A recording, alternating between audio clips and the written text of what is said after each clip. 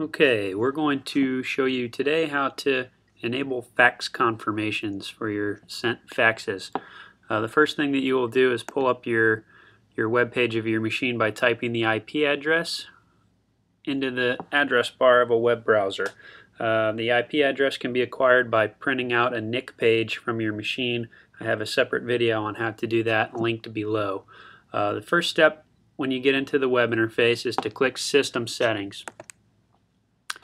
And then underneath System Settings, you will have an Image Send Settings. Now at this point it will ask you for a password. The default password is admin, ADMIN by default. Now once you're in the Image Send Settings, scroll down again on the left menu and choose Fax Settings. And then on the Fax Settings homepage here, if you scroll down, you'll see original print on transaction report. You want to change that to print out all report, and you want to change the transaction report print select setting on the single sending to print out all report as well, and click submit. And once it's successfully processed, you'll receive a confirmation on each fax that you send out with a snapshot of the first page.